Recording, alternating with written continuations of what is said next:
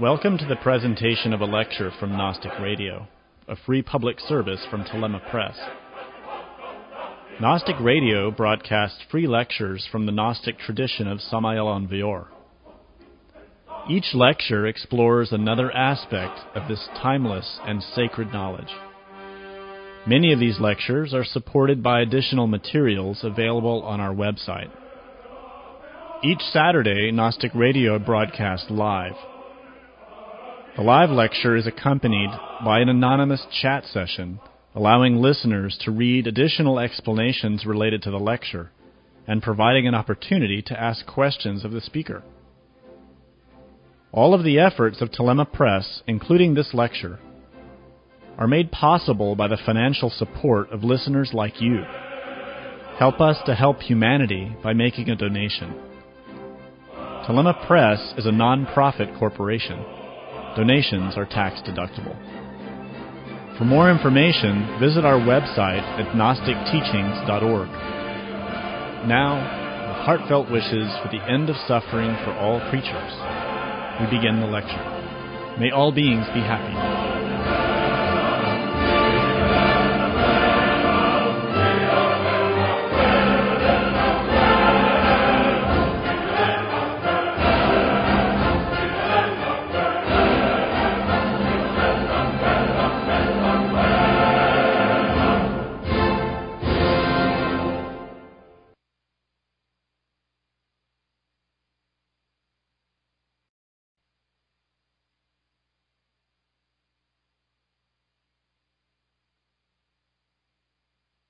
Welcome. I'm happy to invite you and welcome you to the beginning of our course about Gnostic astrology.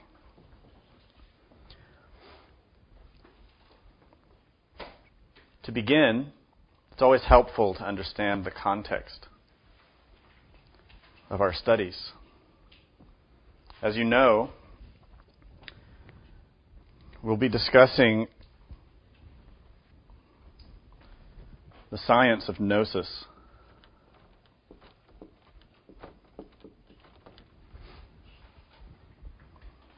And as many of you know, this term Gnosis is Greek and refers to knowledge. And it's the root of many words that we use in common everyday language, such as diagnosis. So the term Gnosis doesn't refer to a simple intellectual form of knowledge or any kind of cultural or traditional inherited knowledge. But instead it refers to a perceptible, experiential form of knowledge. Something that is individual. Something that is unique. Real Gnosis is not theoretical. It's one's own experience. It's one's own reality. It's the truth. We all have Gnosis to some level, to some degree, because we have some degree of consciousness. And in truth, Gnosis is a science of consciousness.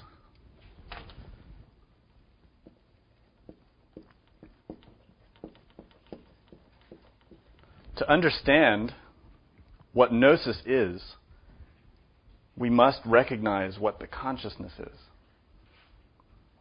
And to work with the science of Gnosis is to work with one's own consciousness.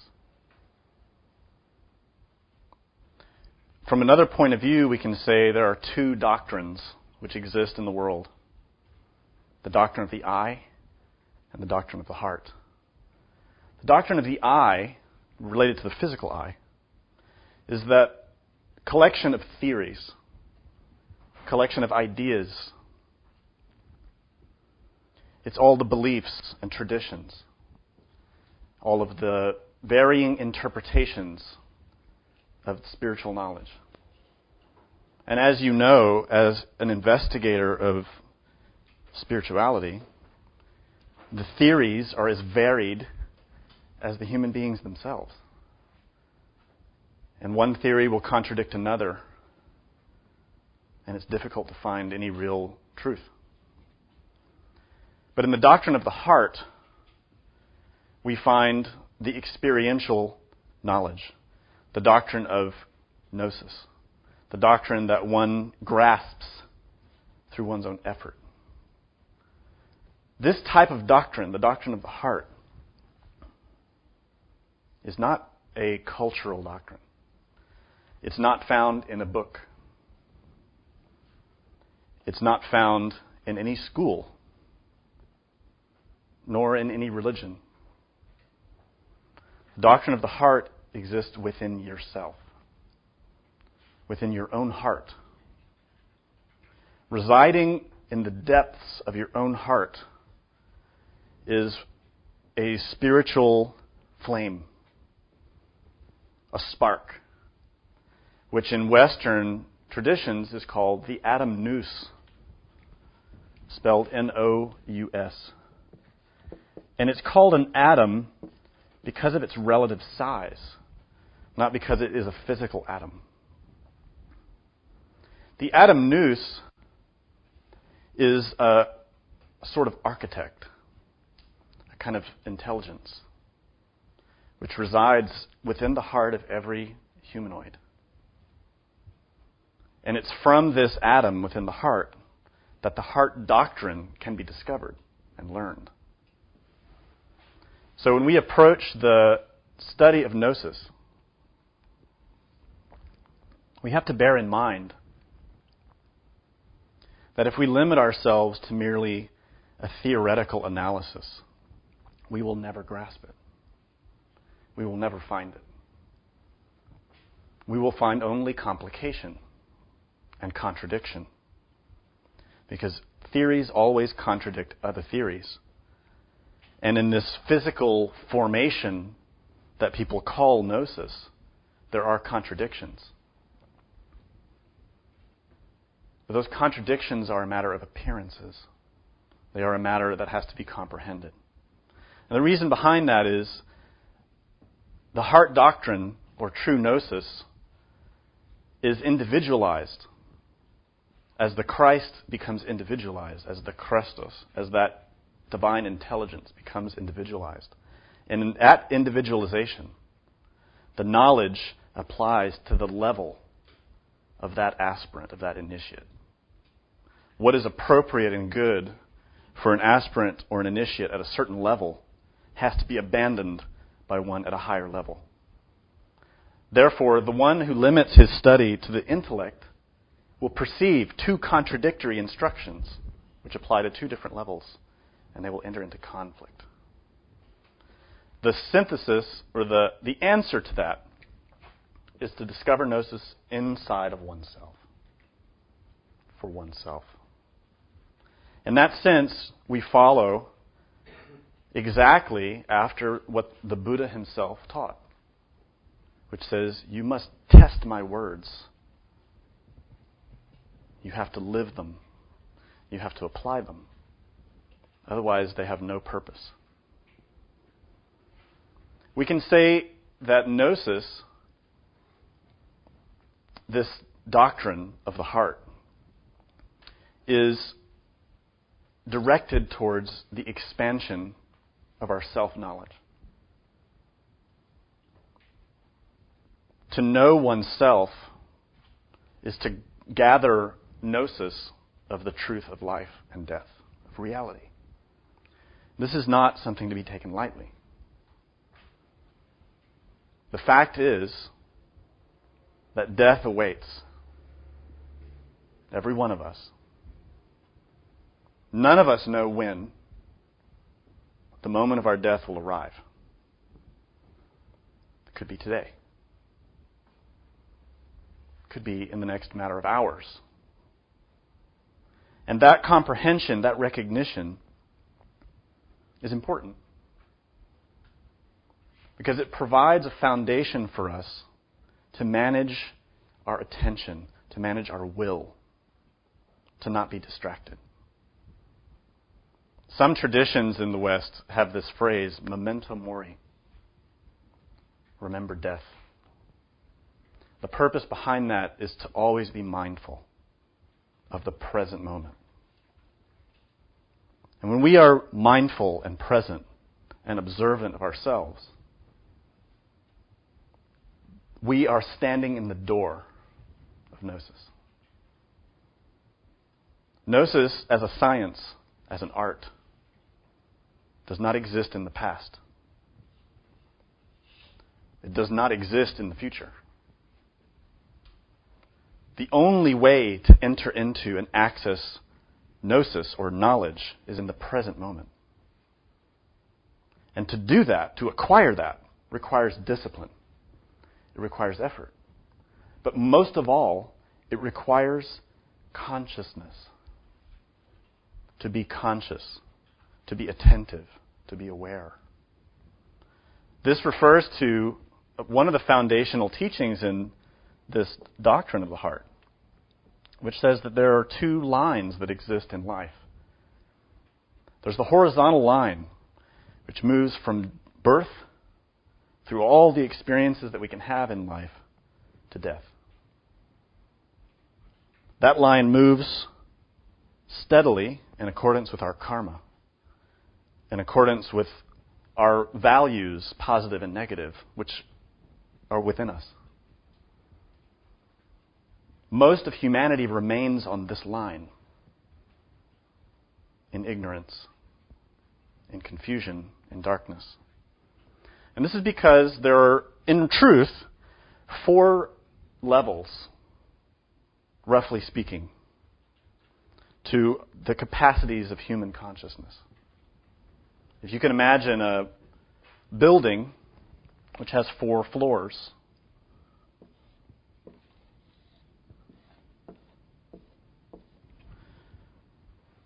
most human beings, what we call human beings, live the entirety of their time within a physical body on the bottom 2 floors and have no idea about the other 2. The first level, the bottommost level, is what we commonly call sleep. But in this case, we would say this really refers to the sleep of the physical body. And this state is when we need to rest and we lie down, the physical body goes to sleep, and the consciousness leaves the physical body and we begin to dream. In our own experience, as an individual person, as one humanoid entity, what is our own experience of dreaming? This is a key factor of great importance in your life because it indicates your own conscious capacities. Most people don't even remember their dreams. Or if they do, the dreams are very vague, sporadic. And the ones they remember, obscure, incoherent. And this is because the consciousness is weak, is conditioned, is trapped. The second state of consciousness is what we call the vigil state. And it's when our physical body is active, moving around, doing things. But according to the heart doctrine, according to Gnosis, this is really just another level of sleep. And all the great masters and prophets and teachers have said so. Jesus repeatedly emphasized that we are asleep. So did Buddha. So did Moses. So did Quetzalcoatl. All these great teachers pointing out to us that our consciousness is asleep. We think we're awake. This is the problem. We believe that we are awake because we are perceiving and acting, and we think that is equivalent to being awake. But it's not. An awakened consciousness is something distinct, it's something different. The consciousness itself is the ability to perceive. It is perception. But it's not perception limited by the five senses. The consciousness can perceive more than merely the physical dimension, which is what we correspond to this second level of consciousness. Many people have experiences of becoming very conscious and very awake in a dream when the physical body is asleep. This is so commonplace that it cannot be ignored. And it in fact indicates precisely that the consciousness is not dependent upon the physical body. It is a separate entity. It is an entity which inhabits the physical body when it's necessary to do so. And when the physical body is discarded, either at night when we sleep or at death, the great sleep, the consciousness moves to some other vehicle in order to operate. There are many vehicles that the consciousness can utilize, and it can act without vehicles of any kind if it's trained. When we're dreaming, the consciousness is inhabiting what people call the astral body.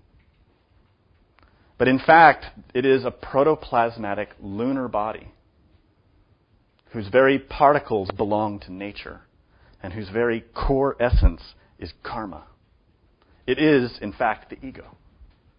That's why our dreams commonly, typically, are mere manifestations of desire, whether craving or aversion, whether desires of craving things or desires to avoid things. Most dreams manifest from this fundamental pendulum of craving and aversion. But the consciousness itself can be trained to be awake while the physical body sleeps. Some people call this lucid dreaming or out-of-body experiences.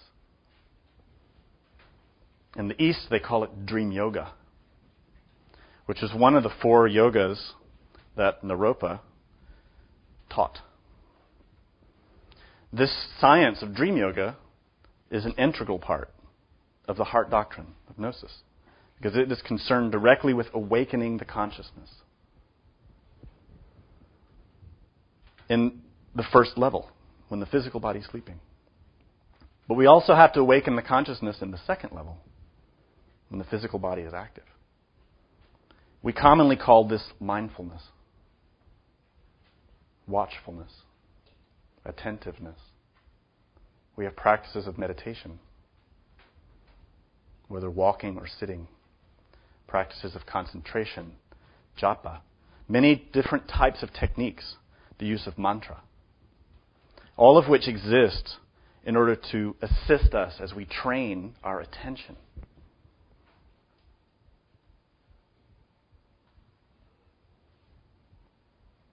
The training has as its purpose the development of the consciousness, the ability of the individual to maintain continuous consciousness.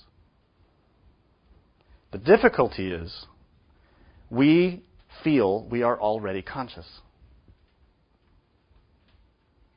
Why would someone try to get something they already think they have? This is the problem. In truth, in the same way that the stars are not visible during the day, dreams are still there. We just don't see them. But when we learn how to observe, to start the process, to learn the science of self-observation, to be present from moment to moment, to remain watchful of everything that is arising and passing within our own psyche, we can begin to see the shocking truth of the dreaming mind. That this mind that we have continues dreaming all day long.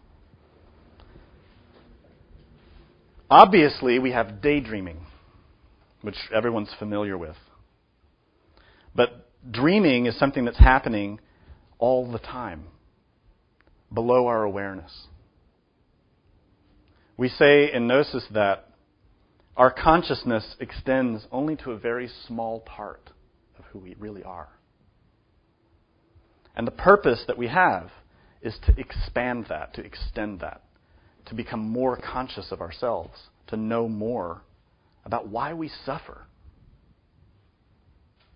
Why do we suffer? Why are there so many problems? Ourselves suffer so much. Why do we make others suffer so much? Because of ignorance. Because of craving. Because of aversion. These three aspects, these three factors, are symbolized in the very center of the Bhava Chakra, the wheel of samsara. You see there a pig, a rooster, and a snake. These three symbolize three destructive factors that unify to keep us trapped in this wheel of suffering. Ignorance, craving, and aversion. So Gnosis is the method, the science, to train the consciousness to begin to perceive the causes of suffering which are within. And in that way, to begin to conquer them.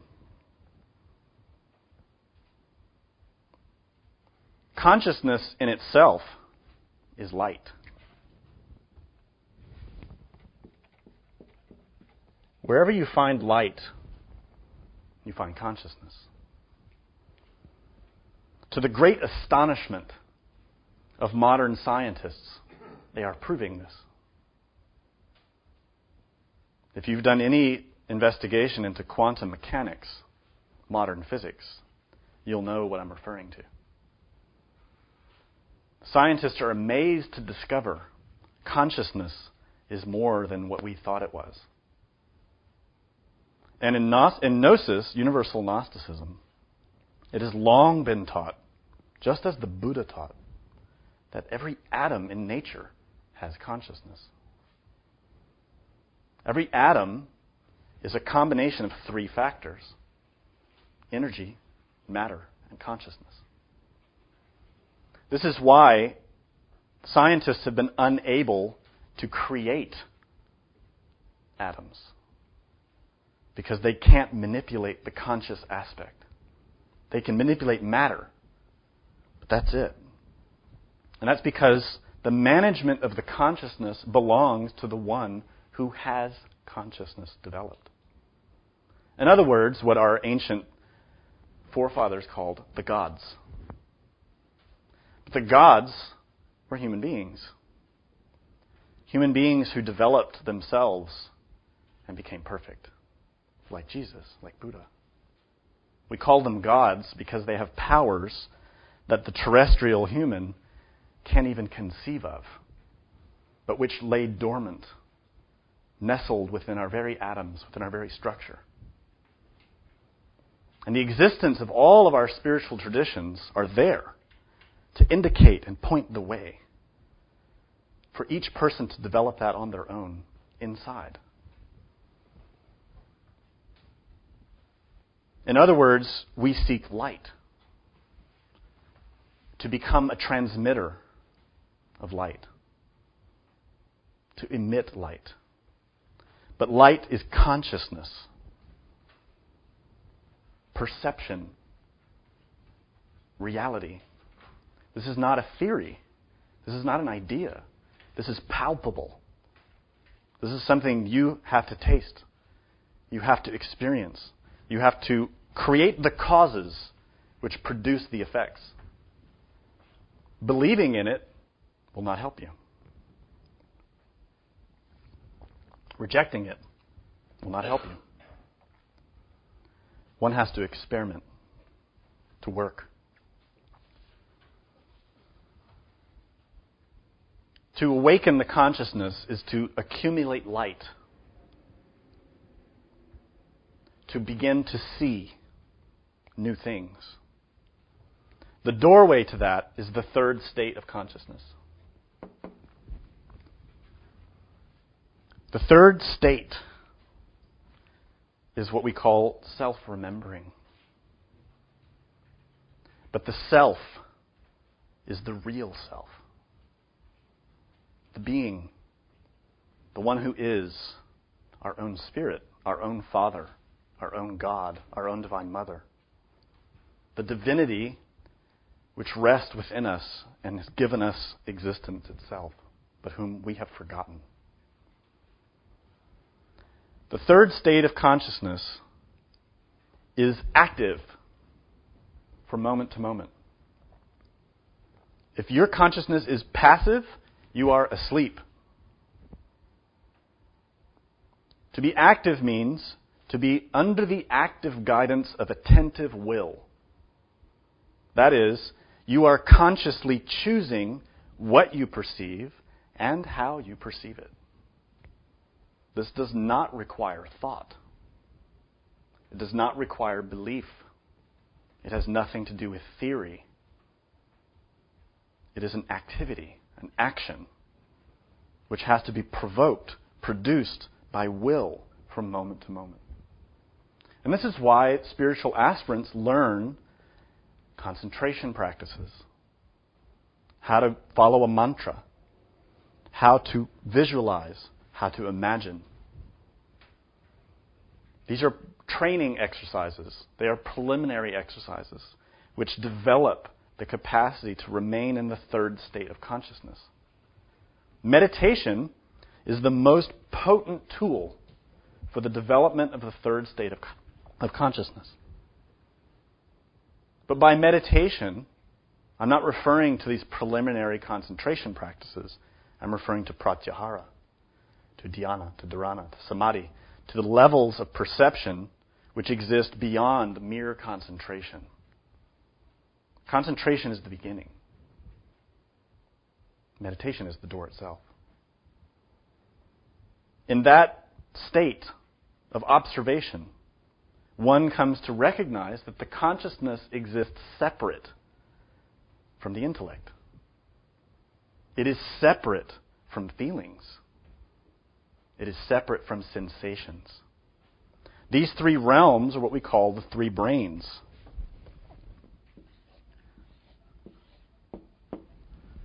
Which exist within every intellectual humanoid. The three brains are the intellect, related to thoughts and ideas and theories. The emotional center, the emotional brain, related to feelings, whether good or bad, liking and disliking. To the motor instinctive sexual brain, which is related to sensation, to instinct, and to the functionalism of the sexual energy. These three brains are all transmitters and processors of energy, each one having its distinct purpose and function. The consciousness is separate from those three. But in us, it's weak. And the consciousness is tossed about in this mess of craving and aversion as our dreams, as our desires process through our three brains all night long and all day long. With the end result that the energy, the light, is processed through our three brains in a harmful way.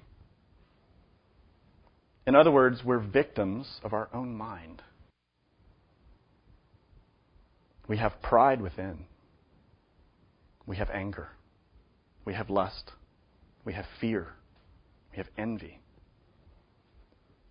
Gluttony. Laziness. Many defects, many problems, many mistakes. So many, in fact, that in the Gospels they are called the Legion. In the Egyptian mysteries they are called the Red Demons. They are a multitude. They don't exist outside of us. They are inside. And they trap the consciousness itself. By learning how to access and sustain the third state of consciousness, this profound, active, attentive state, we can begin to perceive those dreams, those desires as they arise. We begin to perceive, oh, here comes this resentment against my friend, which wants me to be critical and sarcastic and get revenge on them for something they said to me. If we're consciously attentive, we can say no. I'm tired of suffering, and I'm tired of making people I love suffer. So we can directly deal with that desire and conquer it. If not, we act mechanically. And we are manipulated by all these hidden, subconscious, unconscious, and infraconscious desires, like puppets, like marionettes, manipulated by our own mind, by our own karma. This is the sad state of humanity. Fortunately, there is a cure. There is an answer. The answer cannot be bought. There is no magic bullet. There are no promises. The answer requires more energy and effort than you can possibly imagine. It requires your life. The price is your life.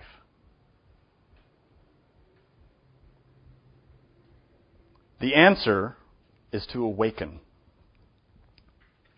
You may recall that after the Buddha, Shakyamuni, had attained his comprehension, his enlightenment, he was approached by a Brahmin who said, "Are you a man?" And the Buddha said, "No." "Are you a god?" The Buddha said, "No." He said, "What are you?" He says, "I'm awake." A Buddha,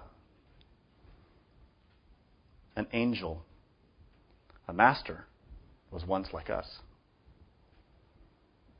Humanity itself is a womb. Humanity is a womb within the body of the Divine Mother Nature.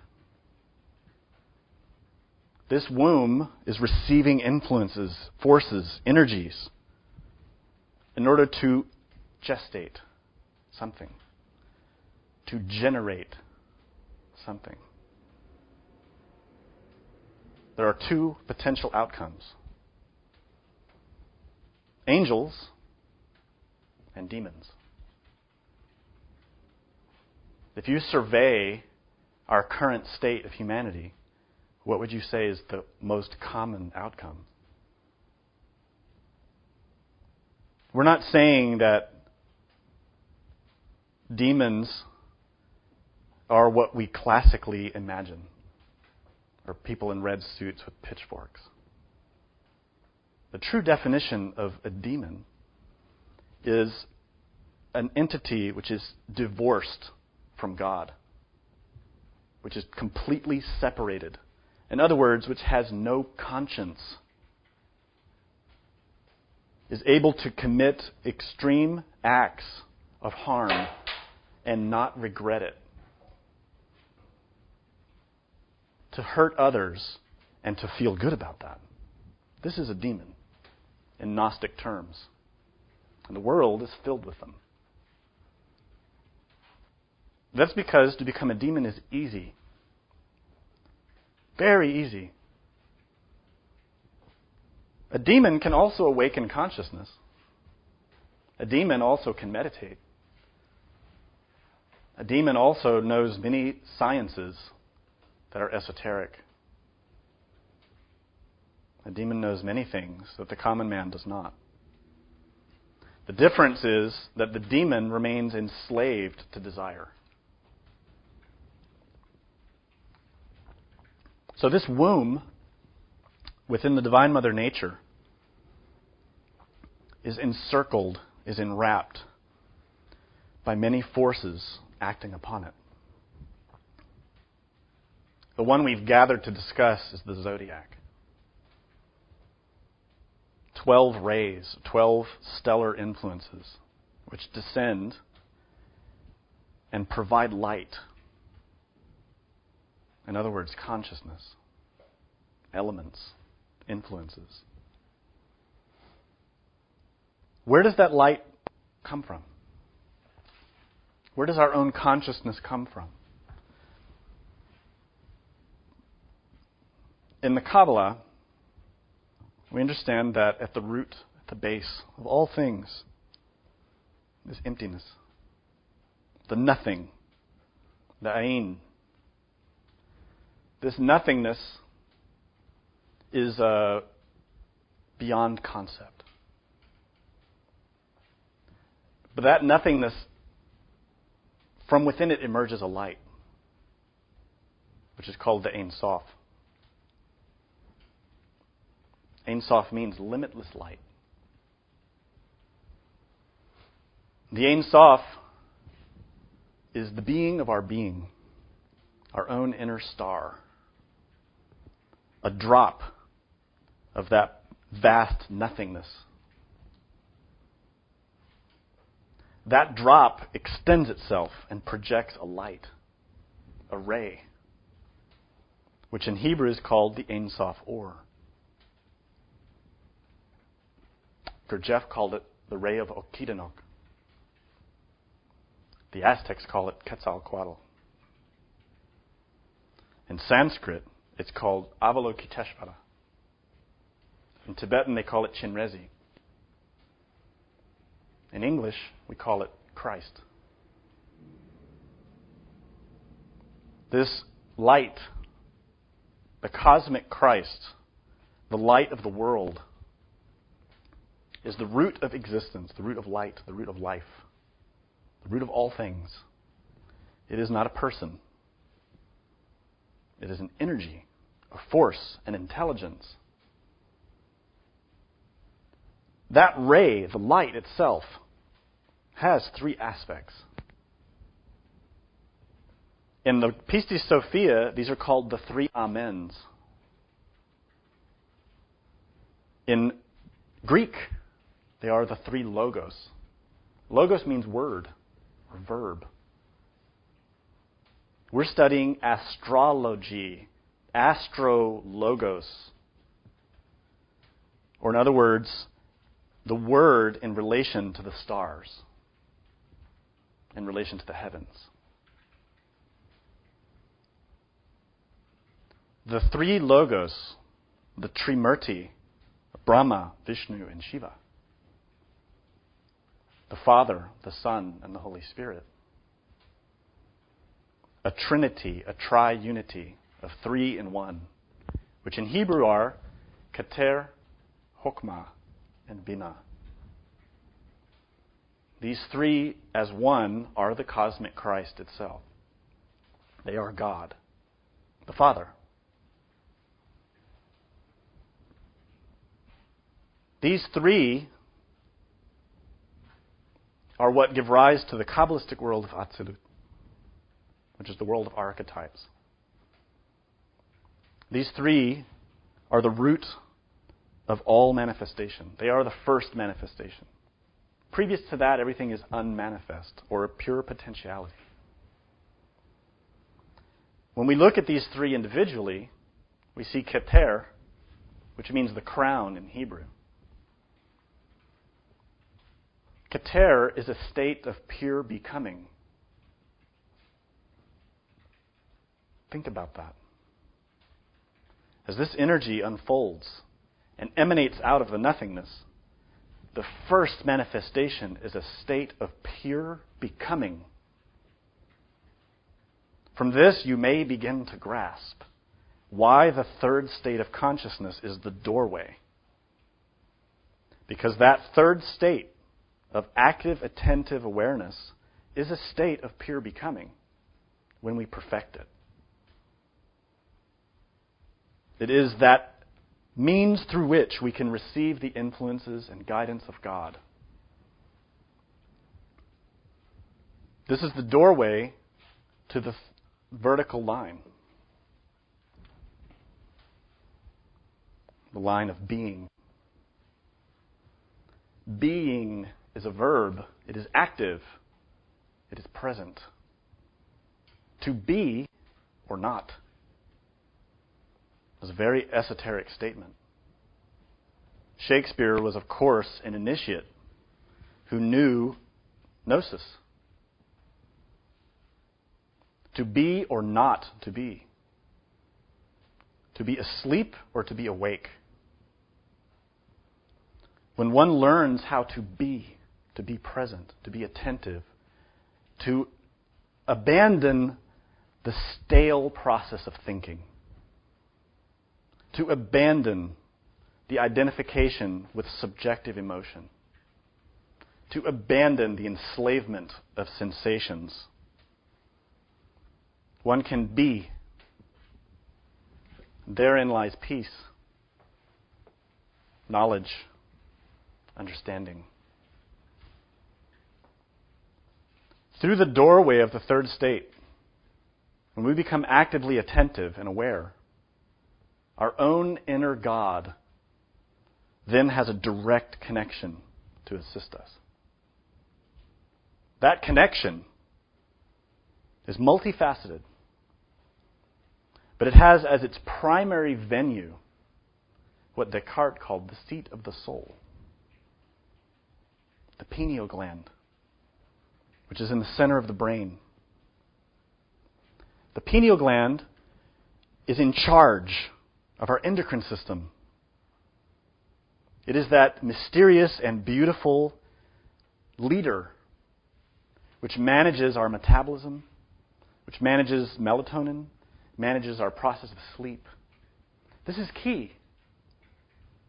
The pineal gland manages the sleep of our physical body. It produces drowsiness. Not only that, the pineal gland is made of the same tissue as your eyes. The pineal gland is the third eye. The pineal gland is the root of clairvoyance. It is the gland which is activated in meditation. And when you close your eyes and see darkness now, when the pineal gland becomes active and inflamed with the fire of the Holy Spirit, with the fire of Christ, you close your eyes and you see light. You see the superior aspects of all things. The pineal gland is governed by Aries, is influenced by Aries. The symbol of Aries is, of course, the ram. A ram is a male sheep who has not been castrated. Meaning that a ram has all of his masculine forces intact. He is virile. He is dominant. He is strong. And of course, the ram figures significantly in most of our world religions. Why? Why is Christ called the Lamb of God? Why is the blood of the Lamb so significant in Christian mythology? Aries is the sign of fire, one of them.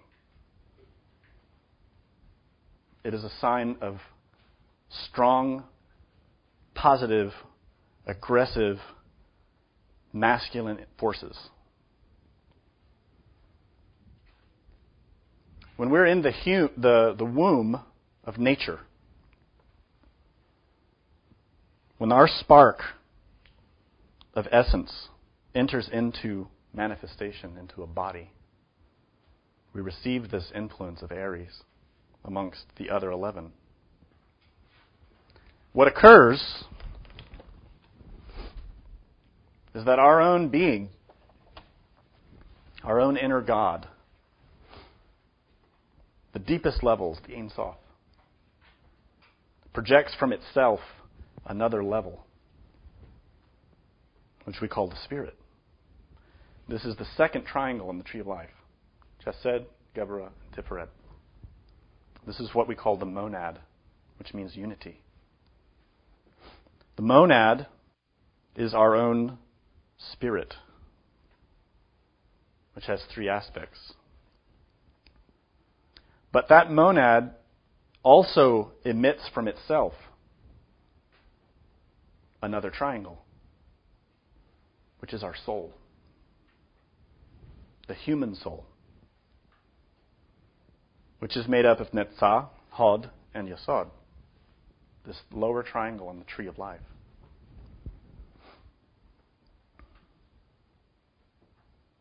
Emerging from that triangle is our own physical body, which is symbolized here by Malkut, the lowest sphere on the tree of life.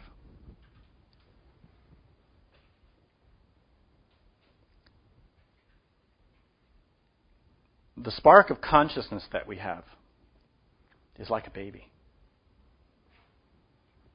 It has evolved, it has grown through countless manifestations in lower forms of matter, evolving up through the mineral, plant, and animal kingdoms. And through each level, gathering influences, understanding, and guidance, becoming gradually more sophisticated, evolving from a simple mineral to a plant, to more sophisticated forms of plants, into animals, up to more sophisticated forms of animals, until finally, having become sophisticated enough, it enters into the human kingdom, which is, of course, the most beautiful creation of nature. This physical organism, which is so incredibly sophisticated. We have a scant notion of what lies within it. That essence, the consciousness, revolves. It maintains itself. It is an energy, which, as you know, cannot be destroyed.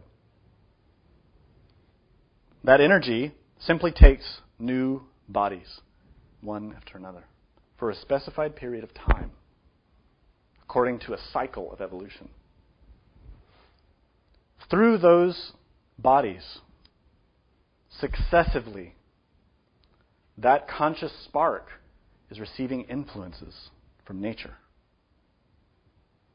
According to the esoteric doctrine of Buddhism, we have the teaching of the Buddha's necklace.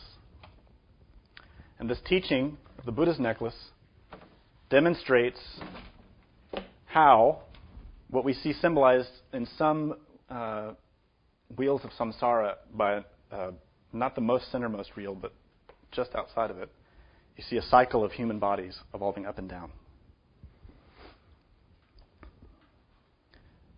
The number 108 signifies the number of existences each essence is allotted in the human kingdom, the humanoid kingdom, rather. We have, in other words, 108 opportunities to gather Gnosis, to gather knowledge, to perfect ourselves. Those 108 lives are equivalent to 9 existences in each of the 12 signs. In other words, our consciousness passes through each sign of the zodiac in its progression, in its development. We have within ourselves those influences. The elements, the knowledge, the potentialities. To look at this from another angle, we can see how the tree of life is related to the 4 worlds of Kabbalah. And as our essence descends through each of those successive worlds, or successive trees, we are also receiving influences. Firstly, from our own ray. The Ein Sof gives rise to that first becoming of Keter Hokmah Binah. That ray, that 3, is modified by the law of 7. The 7 spirits before the throne. 7 archangels. Those 7 permeate our consciousness with influences, potentialities. And these are the 7 virtues of the soul: humility, chastity, love, temperance, happiness for others. These potentialities for virtues are placed there by the cosmic intelligences which manage those 7 rays. They do this through Da'at, the hidden sphere. through a creative process related to the throat. If you analyze this tree and you place it over the human organism from top to bottom, that, the hidden sphere, or in other words, the tree of knowledge from the Bible, is exactly at the throat. So when God creates, He says, "Let there be light." This is through the throat, through the verb, through the logos, the sacred word.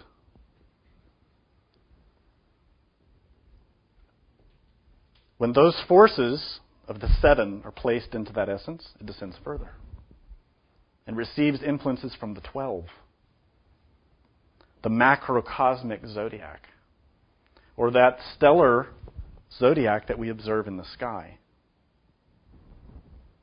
Every one of those suns has within it an intelligence. Everything in nature is intelligent. Every atom, likewise every planet, has an anima mundi, a spirit, a soul, an intelligence. In other words, you could say that the suns, the planets, are the bodies of angels and archangels, cosmo-creators.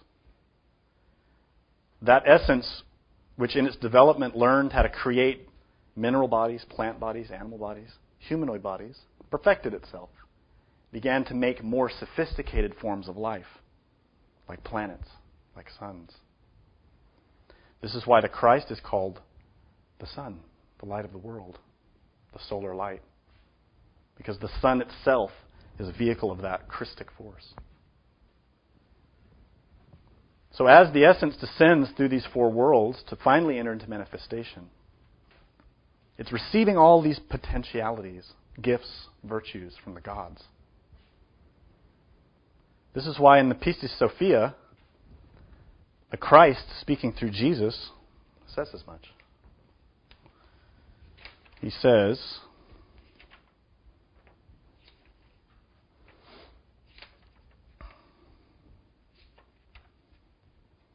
"For this cause have I chosen you verily from the beginning through the first mystery." The first mystery is Keter, the first arcanum. So he says, "Rejoice then and exult, for when I set out for the world, I brought from the beginning with me 12 powers, as I have told you from the beginning, which I have taken from the 12 saviors of the treasury of the light, according to the command of the first mystery." The 12 saviors are 12 masters, angels, gods, devas, Buddhas, who are human beings who have elevated themselves to the degree of sophistication and wisdom that they are in charge of a zodiacal sign. And it is their duty to deliver the influence of that force to all the creatures who exist in all the inferior levels and to guide them, to assist them. Those are the 12 saviors who deliver unto the Christ the 12 powers. The 12 powers are those virtues. Related to Aries, there are certain virtues, certain capacities, which we receive. And in particular, it is the potential for penance, or the gifts that penance can deliver unto the soul. This is the capacity to withstand suffering and to transform that and make it into something beautiful, the way the great saints and martyrs have always done. This is coming through Aries, this virile force of the Lamb, the Christ, whose very essence is sacrifice. Do you follow that? If the Lamb, the Christ, his existence is determined by love, by sacrifice, through Aries, he gives us the gift of penance, the ability to suffer, but to suffer with virtue, to suffer with humility, to suffer with strength.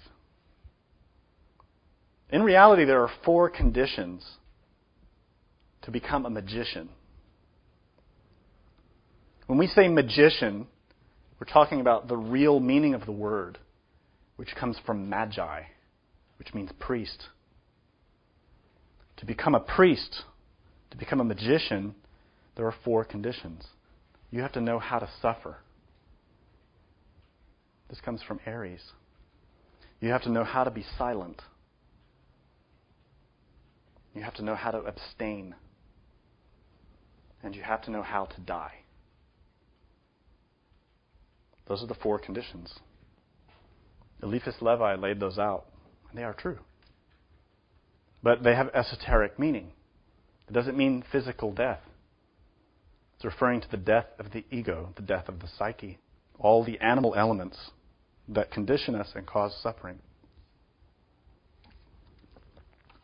Jesus continues, "These 12 powers I cast into the womb of your mothers when I came into the world, that is, those which are in your bodies today.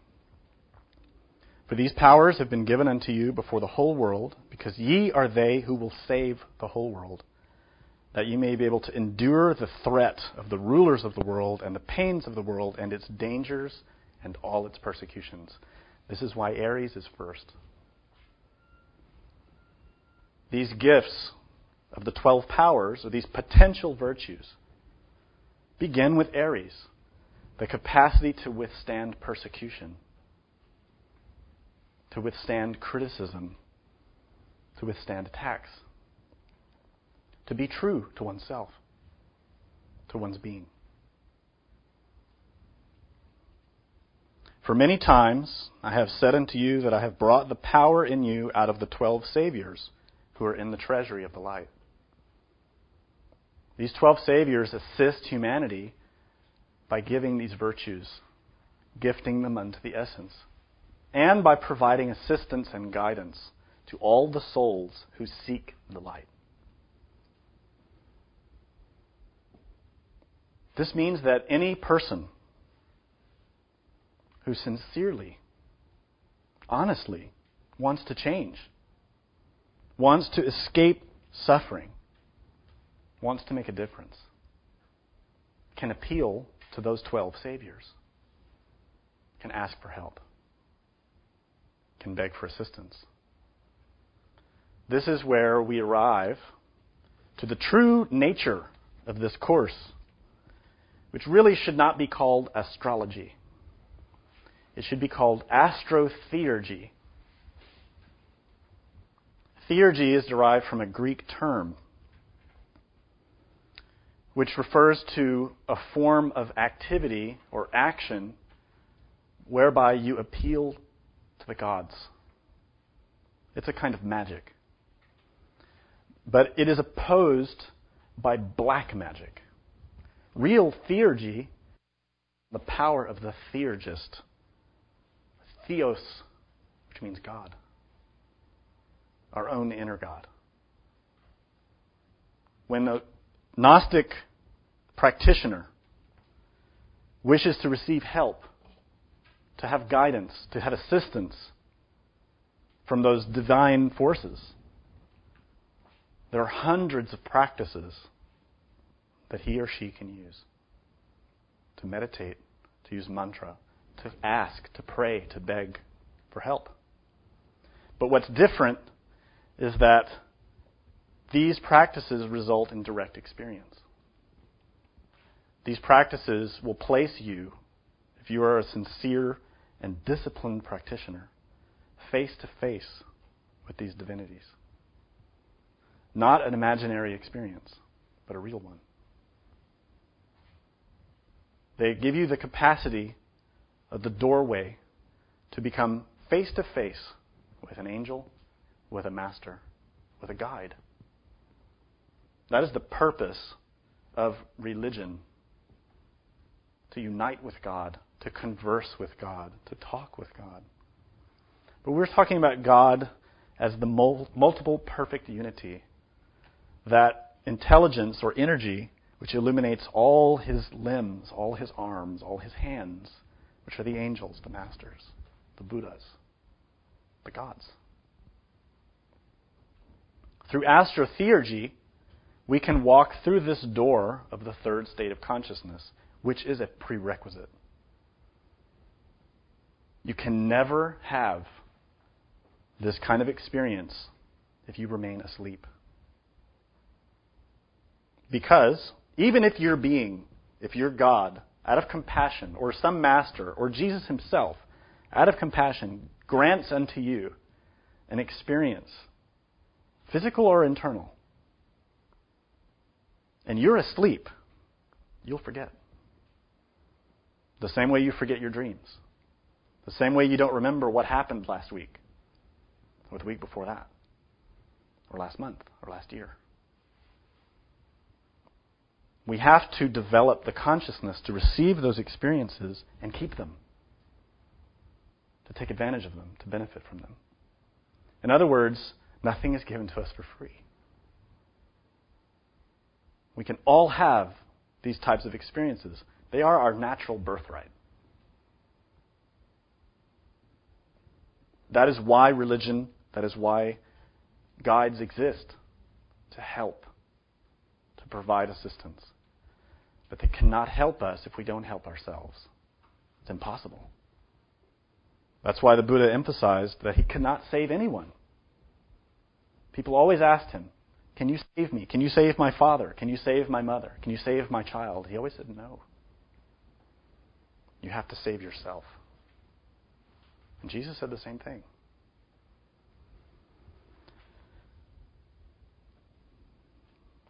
Jesus continues, for which cause I have said unto you, indeed, from the beginning, that ye are not of this world. I also am not of it. For all men who are in the world have gotten their souls out of the power of the rulers of the eons. But the power which is in you is from me. Your souls belong to the height. I have brought 12 powers of the 12 saviors of the treasury of the light, taking them out of the portion of my power, which I did first receive. These 12 powers are potentialities which we have to develop. In other words, we see, just as the zodiac exists in the macrocosmic universe, in space around us, it exists within. We have that zodiac within our own universe in miniature, or the microcosm. As above, so below. We are a reflection of that. Which is why the oracle at Delphi said, man, know thyself, and you will know the universe and its gods. The zodiac within is a source of light. And those 12 powers are in reality the 12 apostles. The 12 great gods of Olympus. The 12 stones in Heliopolis. The 12 aspects of the celestial Jerusalem from the book of Revelation. That celestial abode which has to be illuminated from our own works. In other terms, we say that as we awaken consciousness, we develop this capacity to be attentively aware, transforming the forces.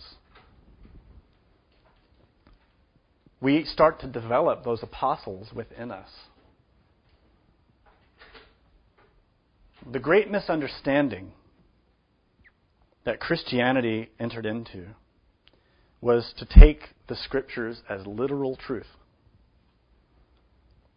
There is literal truth in Scripture. There's no question. But that's not why they were written. All of the ancient Scriptures, all of the religious teachings were given as a form of practical guidance, practical knowledge, indicating things within us. And the drama that Jesus passed through as an embodiment of the Christ, as an incarnation of the Christ, as a transmitter of that light. That drama, from his immaculate conception to his resurrection and ascension, is symbolic. the entire process, also exist in the mysteries of Mitra, Baldur, Quetzalcoatl, Buddha, all of those great teachers, Moses, Krishna. Most of them were born of a virgin. Most of them were born of the waters. There are too many similarities, even from a superficial terrestrial point of view. And the reason is they all refer to the same core teaching, the heart doctrine.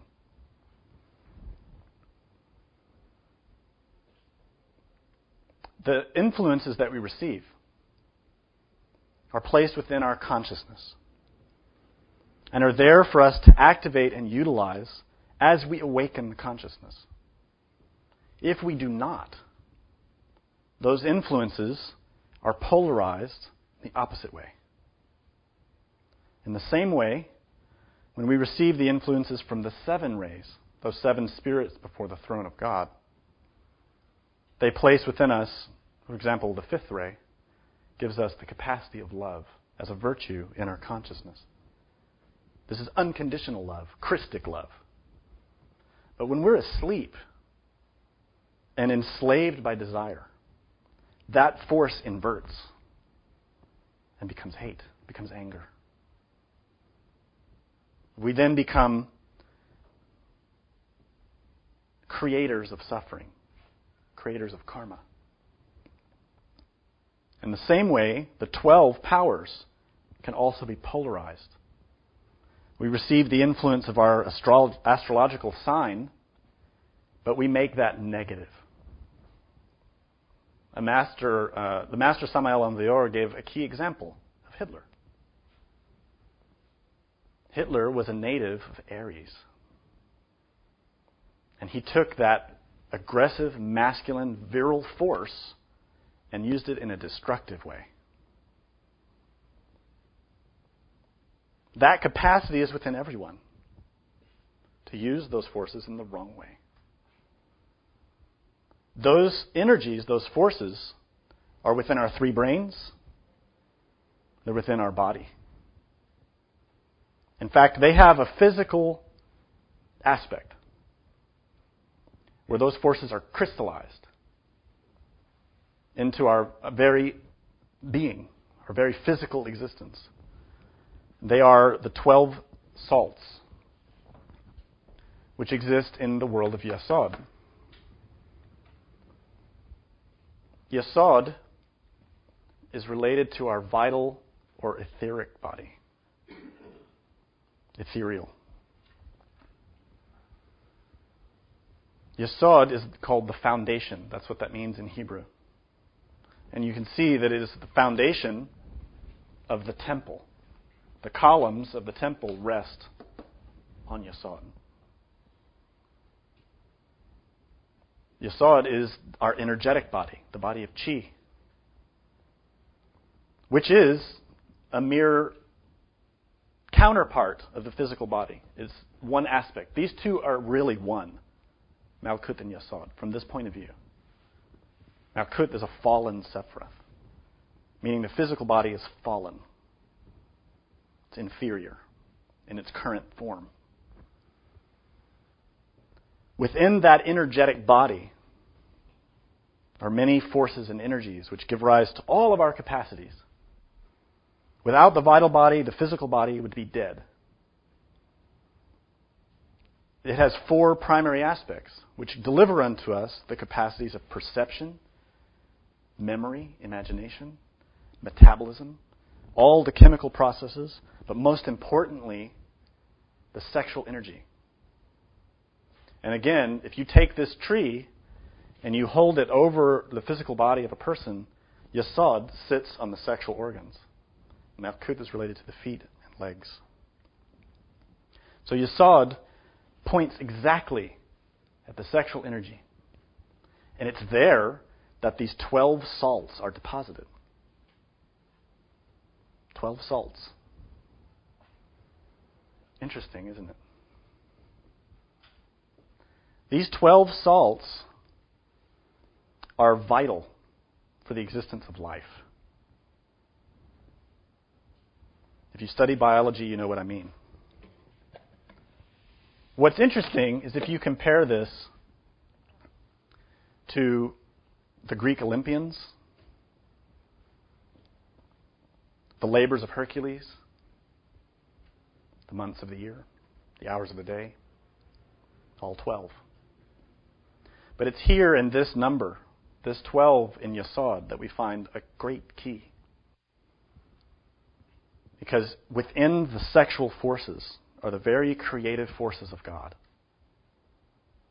The human being has the ability to create because of sexual energy. That is the capacity to produce life. We have no greater power, no greater responsibility. But unfortunately, we treat it like a game. We do not respect it. In ancient times, sex was highly sacred. Marriage was highly respected. It was considered a holy and spiritual union, something very profound.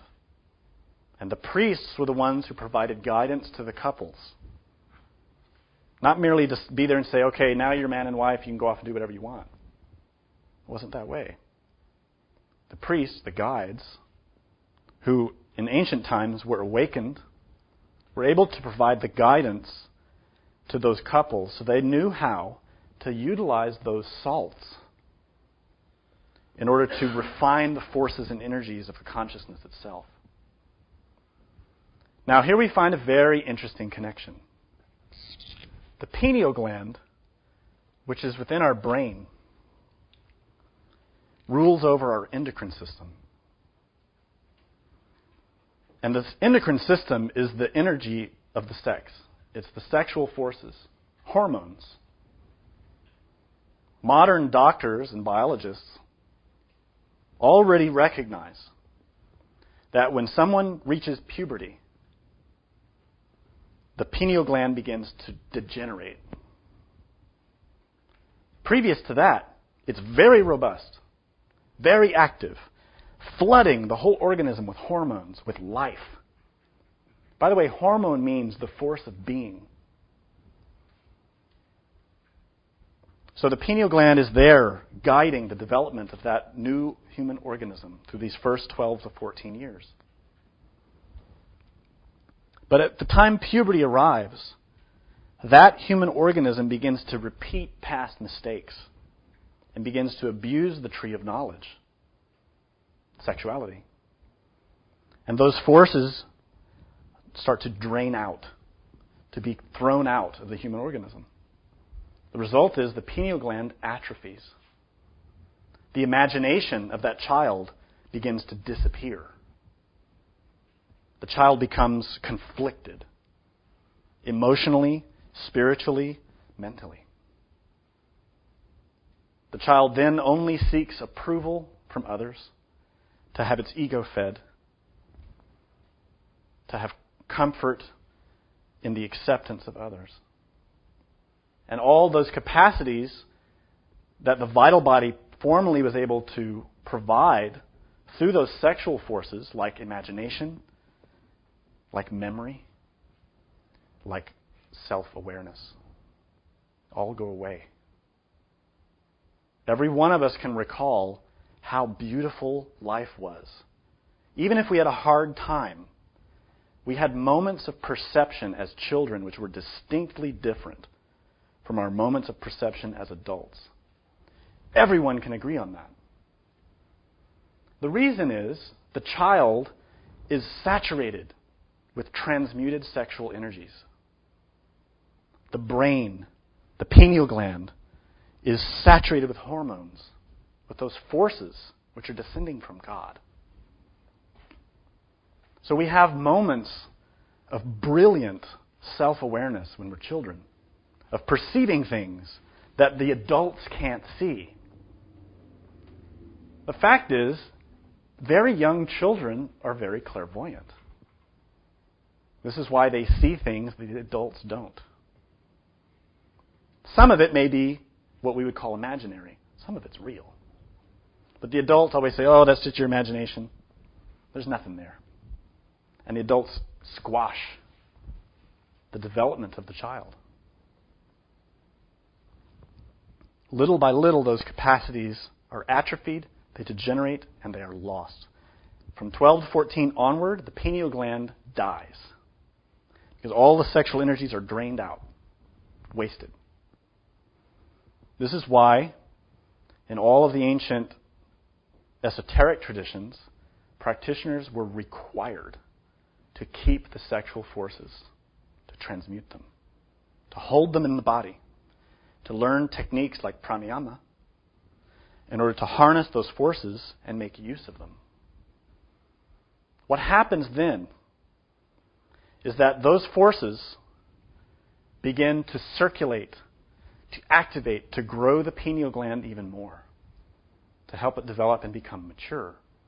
And you will discover that in individuals who have transmuted in the past, their pineal glands were very well developed, like Beethoven, like Mozart, great artists who knew this science, and thus were able to produce, from the guidance of the divine, works of art that we cannot even comprehend.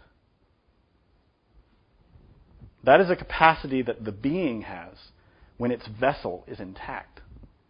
When its vehicle, the human person, becomes a very strong and robust light bulb through which that light can be transmitted.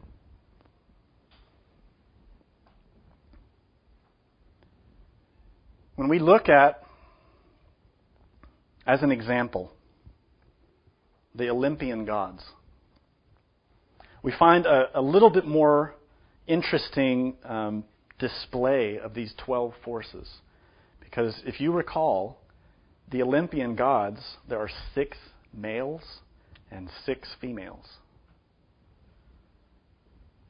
What's curious about that is that if we look at the seal of Solomon,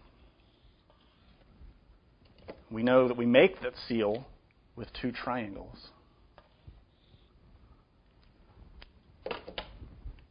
But if you analyze it, this triangle actually has 12 aspects. 6 projective points, which go outward, which are masculine. 6 receptive points, which are receptive and feminine. And it's made by 2 triangles which unify. Now, this symbol is universal. If you go to India, you'll see it everywhere. If you go to China, you'll see it everywhere. If you go to Israel, obviously, you'll see it. You'll also see it in the Native American traditions, in the Aztec traditions. You'll see it everywhere. Because it's universal, just like the cross. The 2 triangles have many levels of meaning. From our most immediate level, most important to us, we see the integration of an active or masculine triangle, and we see a female, feminine triangle. These 2 are integrated, bonded. That symbol in India represents the creative power of Shiva. In other words, how Shiva and his spouse unite to create.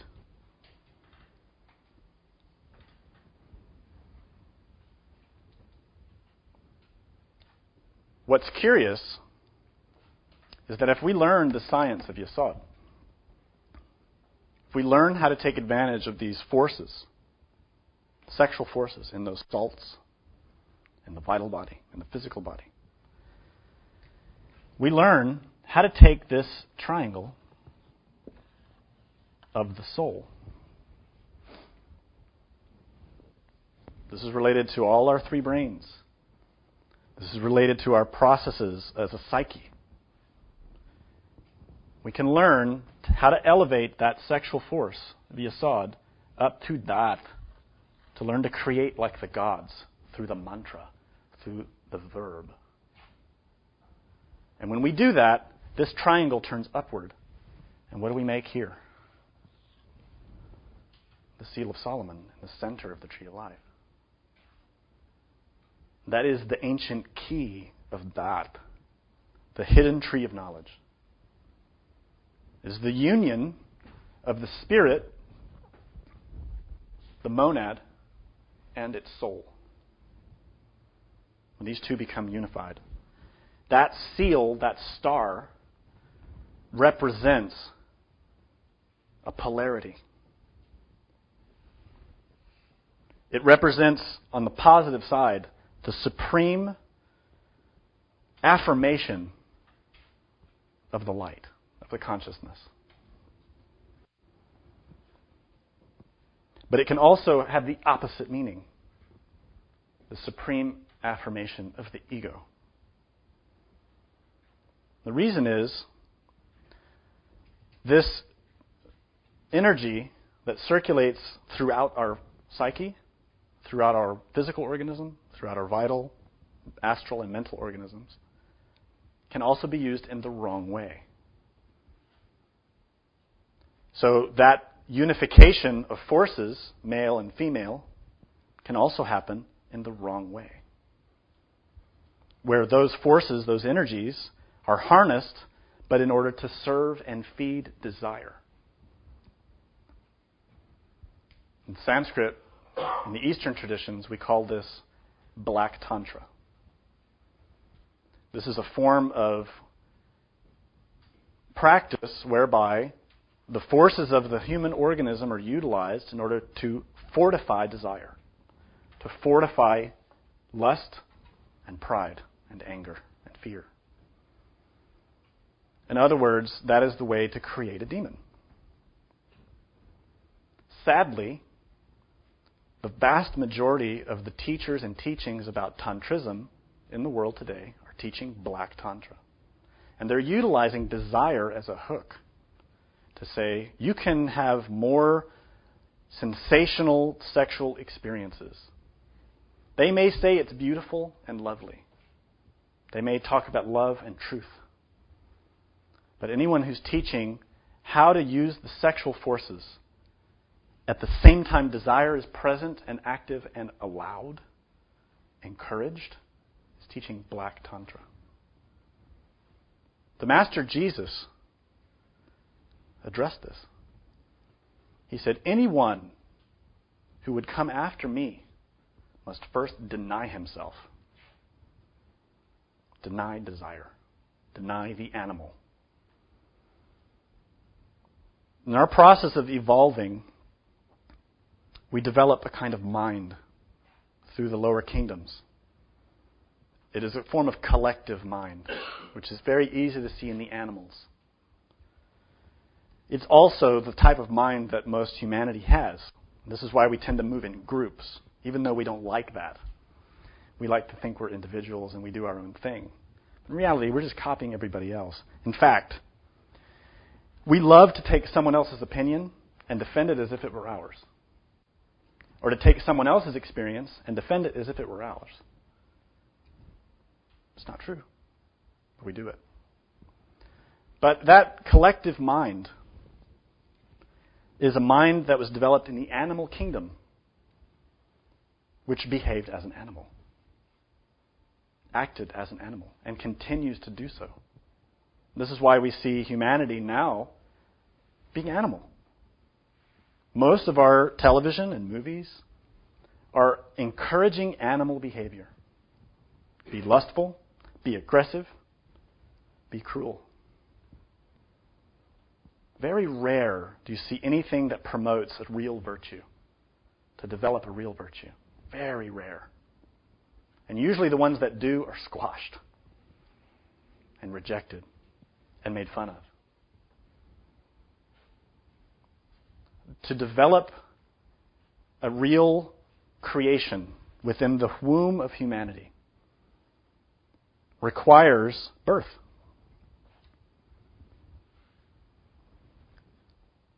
Jesus said we have to be born again.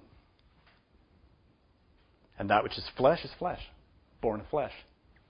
But that which is spirit, born of spirit, is the soul. He also said we don't have soul. He said, with patience, you will have it. The harnessing of those sexual forces begin or initiate the process of creating the soul or superior vehicles. The solar astral body, the solar mental body, the solar causal body, the Merkaba, the chariot. Those three 4 figures that were in the fire in the book of Daniel. To create the soul is a work of art that the being orchestrates through the consciousness. This is done through all these laws that we've discussed. The first law, the third, the seventh, the 12th. All those forces conjoined and harnessed by conscious will. By will over desire. By will over fear. Will over lust. Will over pride. Will under the service of God. This is the meaning of the word telema. It comes from thy will be done. The will of God.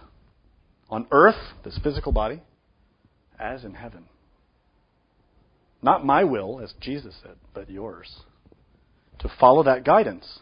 To receive the instructions of how to create the soul. How to exit the womb of humanity as something more than just an animal. To do that requires that we take advantage of all those forces. Whatever sign we have, whatever astrological influences, we have to master that. To say, well, I can't help it, it's my sign, is an excuse. What creates problems between people is not the sign, it's the ego. And in fact, any common astrologer nowadays is really just a follower of the doctrine of the eye. Someone who's stuffing themselves with a lot of theories, a lot of books, a lot of ideas, but who's never really experienced those intelligent forces which manage the energies of the zodiac, which guide them. The fact remains that if you awaken consciousness, you can negotiate your karma. You can get help from those stellar influences. Karma is not a blind mechanical thing. It's conscious. It's guided. So to say, well, as this sign, we're not compatible with this other sign, there is a little bit of truth in it, simply because each sign provides a certain influence. It could be fire or water or air or earth. But in reality, the main influence is the use of the consciousness. If we're asleep, then we're mechanically thrown around by those forces, karmic forces that exist within us. If we learn how to activate and utilize the third state, to become conscious, to develop the ability to negotiate directly, to ask for help from these intelligences, we can negotiate our karma. We can change the course of our life. We can enter into this vertical path, which leads to greater comprehension of the being. That capacity is entirely up to us, that experience. To do that, we have to be born in the womb of our Divine Mother. That birth is real. It's not because we believe something. Nothing in the world is born because of a belief. Everything that's born is born of sex. Everything, from the simplest microbe to the planets themselves, to solar systems. A nebula is simply that. It's a womb. A conjunction of sexual forces on that level. Therefore, the soul itself also has to be born within the womb of our own Divine Mother. And this is that symbol, the universal symbol of the Divine Mother with the Christ child in her hands. That's not just in Christianity. The Egyptians have the same symbol. The Greeks, the Romans, all of them. Even in the East, you see the Divine Mother cradling the birth of the Christ, giving birth to that child. What's even more curious is that in Christian churches and in Mediterranean artifacts you find images that demonstrate and show the Divine Mother with the child surrounded by 12 people. And those are those 12 powers which are there to give influence and assistance to worship, to assist the growth of that Christ, which was born inside the heart of the human being. When the child of Christ is born in our heart, it begins to live out that drama of Jesus in us, to begin to grow, to develop, to assist us to become free. This is how that Christ saves us, teaching us about ourselves, assisting us in our process inside. In other words, this is what we call a bodhisattva. Bodhi means wisdom. Same as Hokmah, wisdom. That Christ is born into the heart, into Tiferet of that initiate. Begins to grow and develop little by little as a process of understanding, a process of comprehension, a process of awakening. Eventually, when that Christ becomes mature, he calls his apostles. Those apostles are, of course, within. They are symbolic. If you read the Pistis Sophia, you're reading a treatise of initiatic wisdom, which is explaining certain levels of the process of initiation, which are quite elevated. That's why it's difficult for us to understand. But those 12 apostles are within us. We have our own Matthew, our own Mark, our own Judas inside. Those masters, those 12, exist in reality as well. But our most important focus, the main thing we need to know, is what's inside of us. It doesn't really make a difference what's outside if we don't change. Those 12 saviors are there in our own consciousness. They are parts of our own being, which can provide wisdom and guidance to us. And each one has its function. Each one has its gifts that it can impart.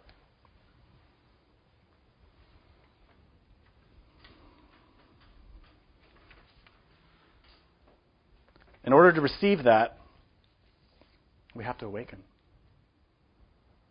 We have to take advantage of all the forces that are being provided to us.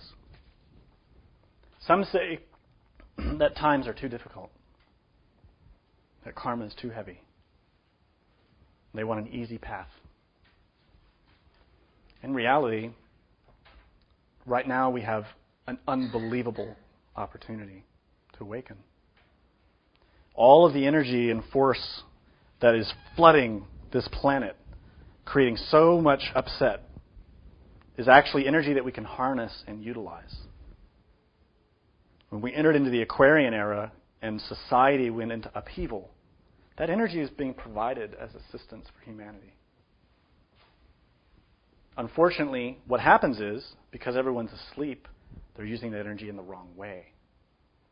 So instead of wanting to awaken the consciousness by freeing themselves of the ego, they're trying to awaken the consciousness by enslaving themselves to the ego. And thus we see a lot of abuse, a lot of problems, a lot of suffering. Aries governs the head, the utmost part of our organism.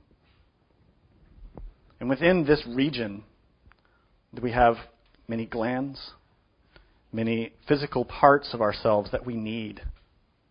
The pineal gland, of course, is central. When we sit within the pineal gland to observe, to remember ourselves, we activate it. We can harness those forces of Aries, that gift, in order to awaken. That gift comes in the form of fire, divine fire. Fire of conscious assistance. If we misuse it, then we misuse those forces of Aries and become aggressive. We quarrel, we fight, we have problems. And you see this in the natives of Aries who have an extra dose of that influence. They tend to fight. They have great courage, great energy, but can go in the wrong direction and fight and fight and fight for the wrong thing. The forces of Aries are the forces of the ram, of the lamb, fire. And that force can help us, or it can hurt us, depending on our will. Do you have any questions?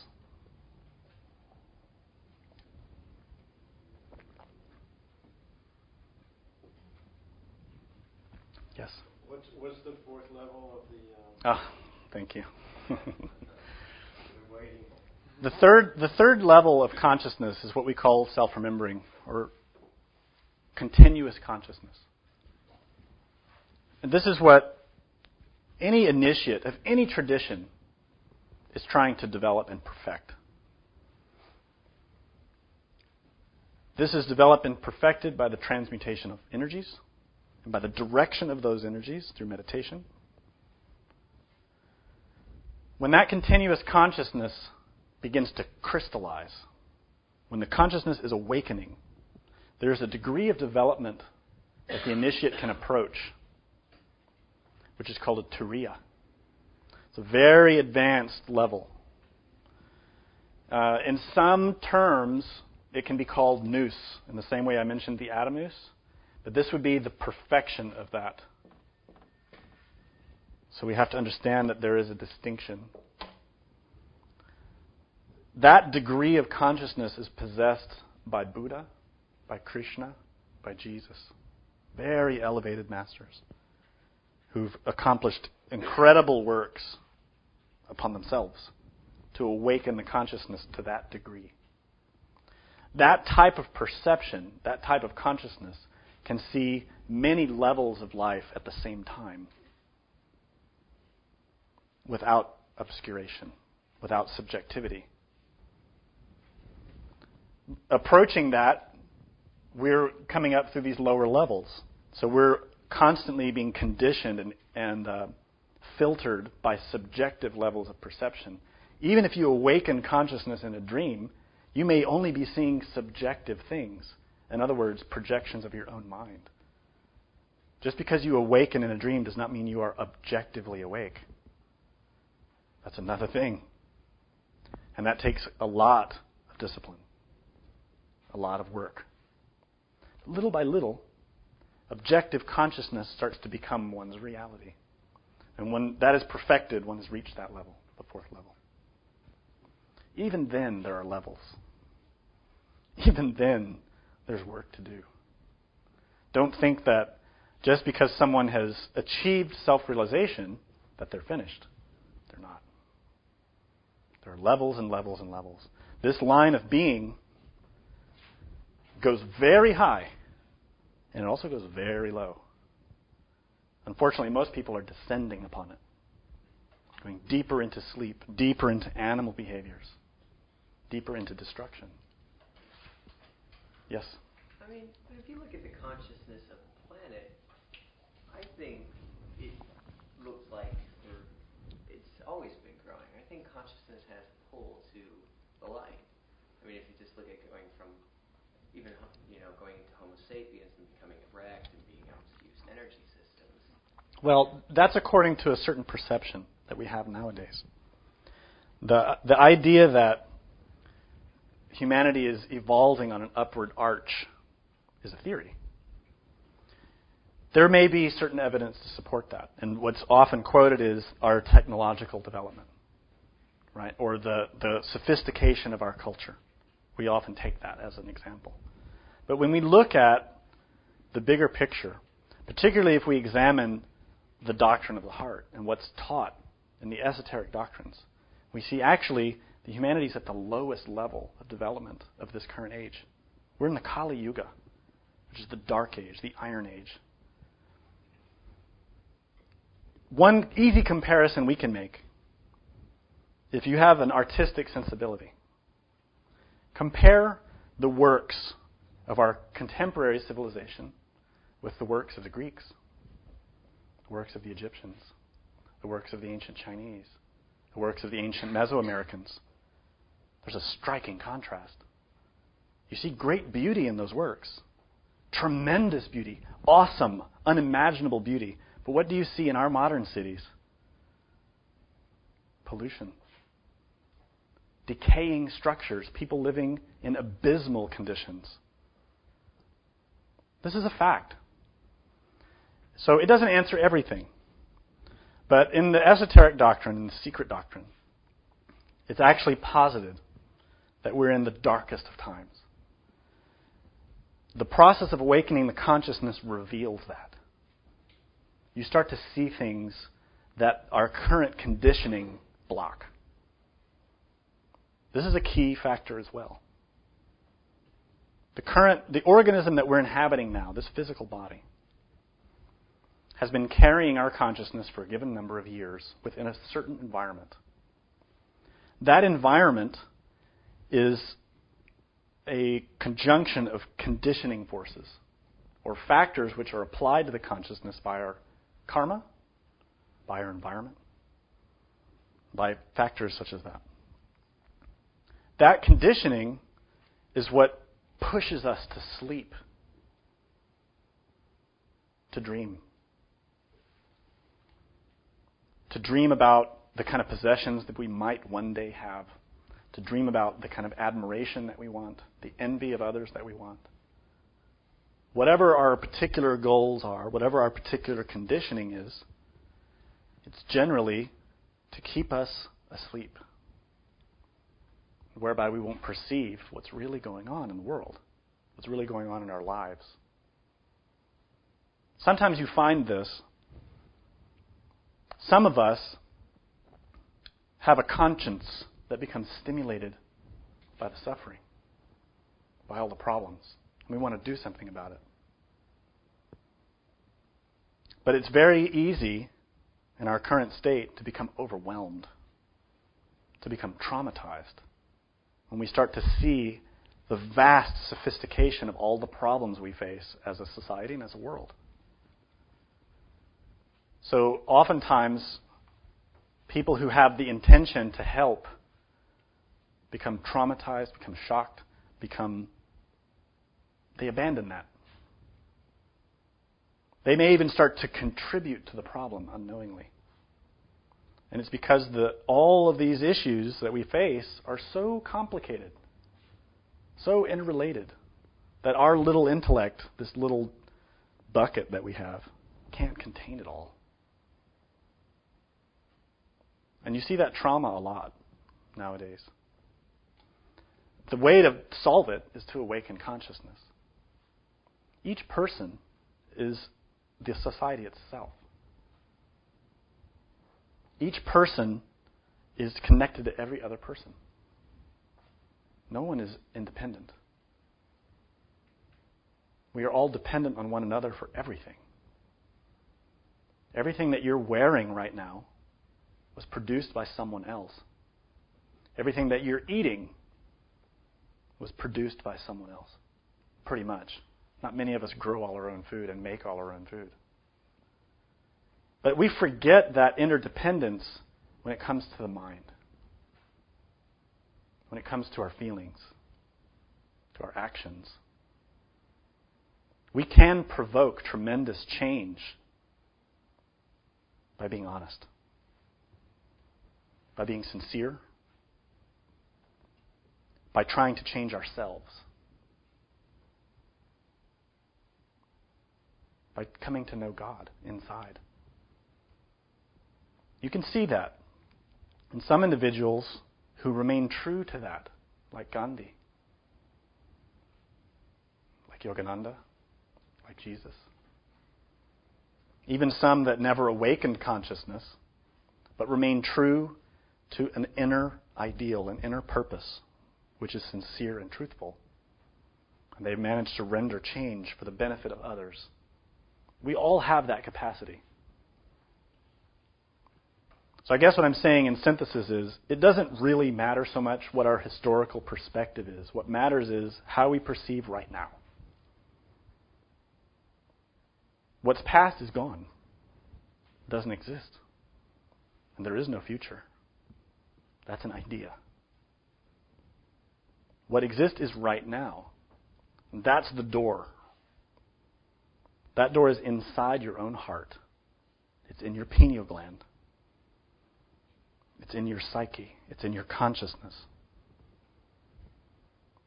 To stay focused and standing in that door takes so much willpower and discipline.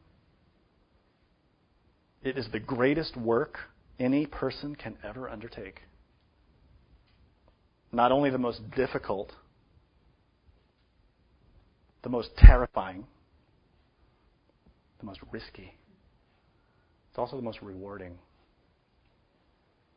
The process of awakening the consciousness, receiving the influences of our own inner being, is the gateway, the door to serenity, to the experience of a tranquil heart, to comprehension of the nature of reality. And again, that doesn't come easily. It doesn't come one day to the next. A question? Yes. How can we harness the new Aquarian energies pounding the earth now? Are there any practical exercises? Well, we're going to talk about that in the lecture about Aquarius. But yes, there are. There are many practices and techniques that we can use in relation to each sign. There are several related to Aries. I'll give you one simple one.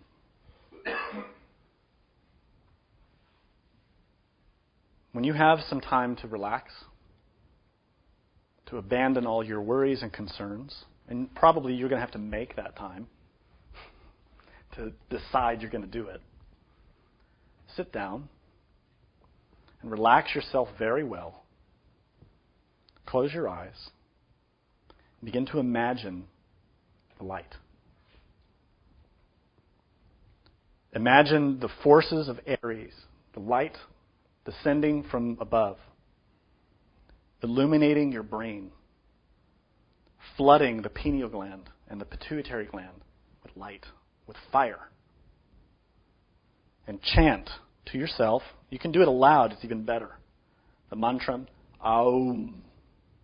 A-U-M. 3 letters. And extend the vowels.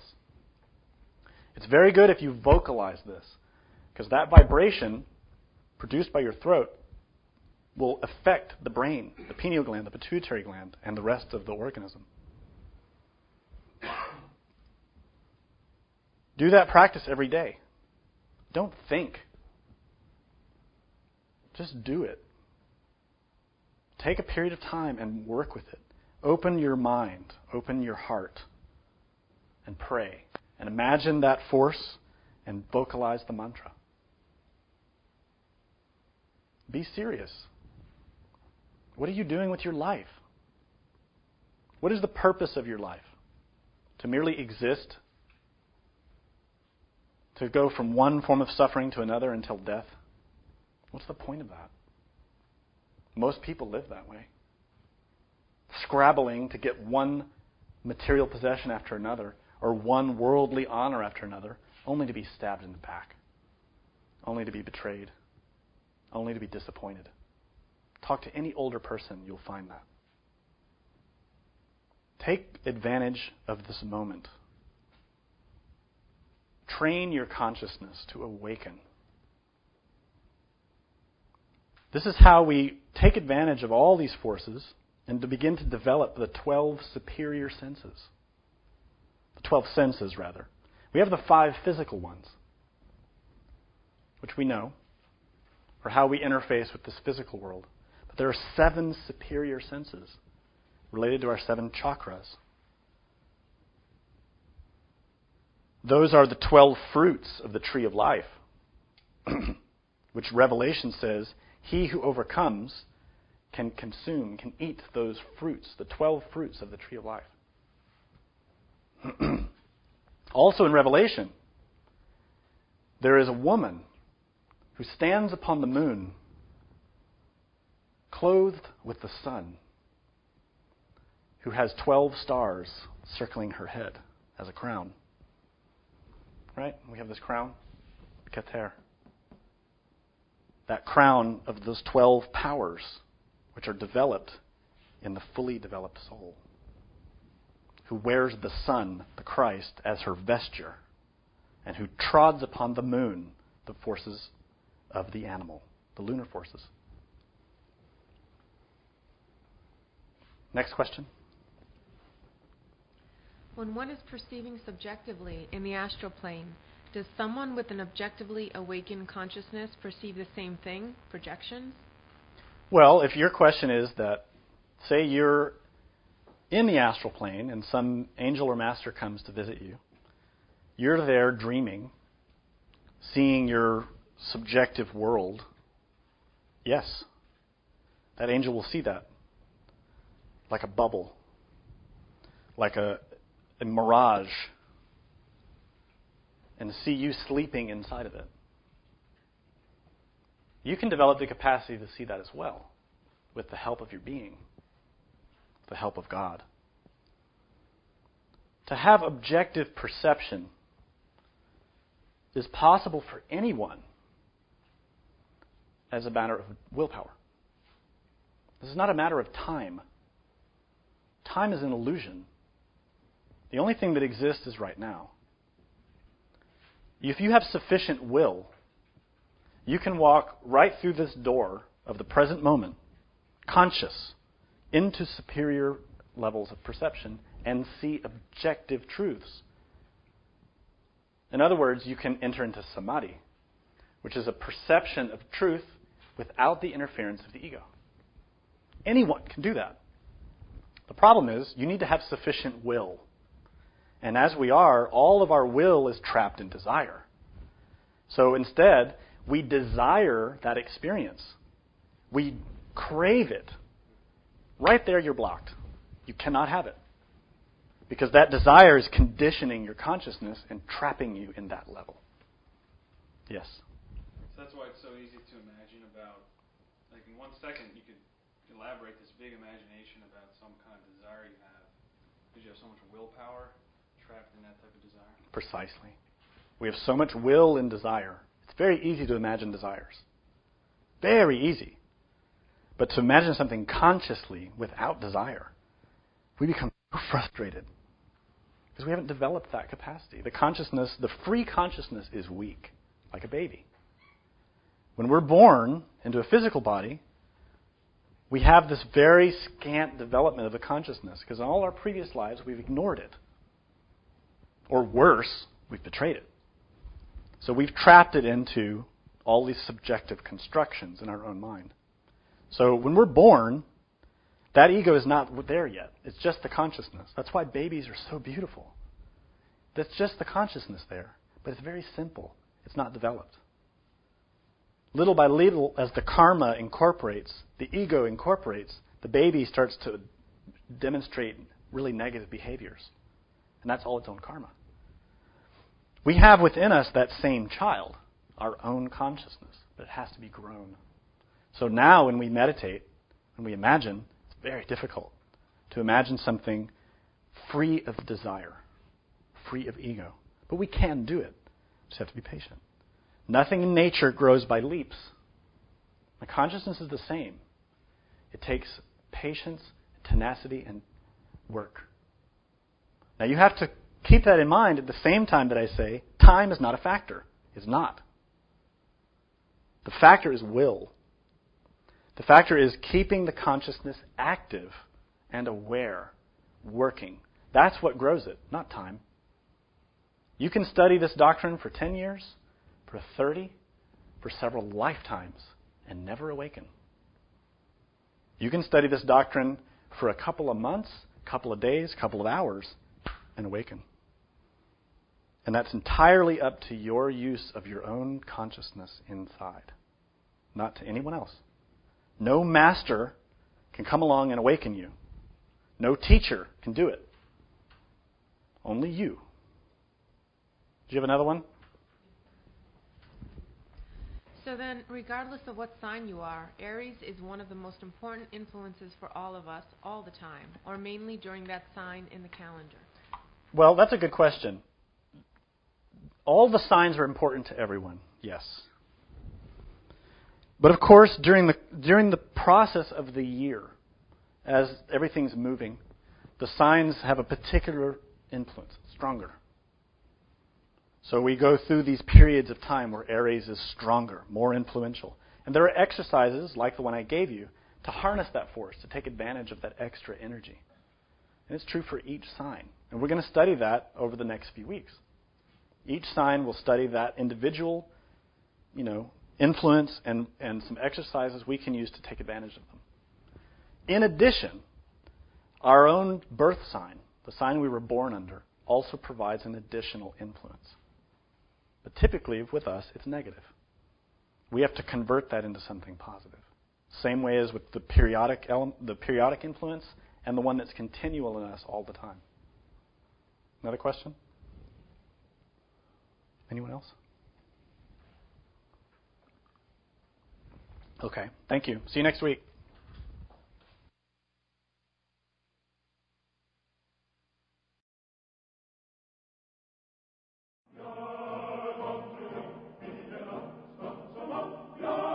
Gnostic Radio is made possible through the financial support of listeners like you. To make a tax-deductible donation, visit our website at gnosticteachings.org.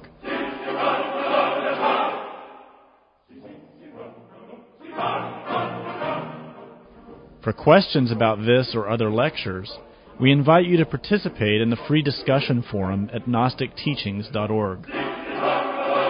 Thank you for your support. May all beings be happy.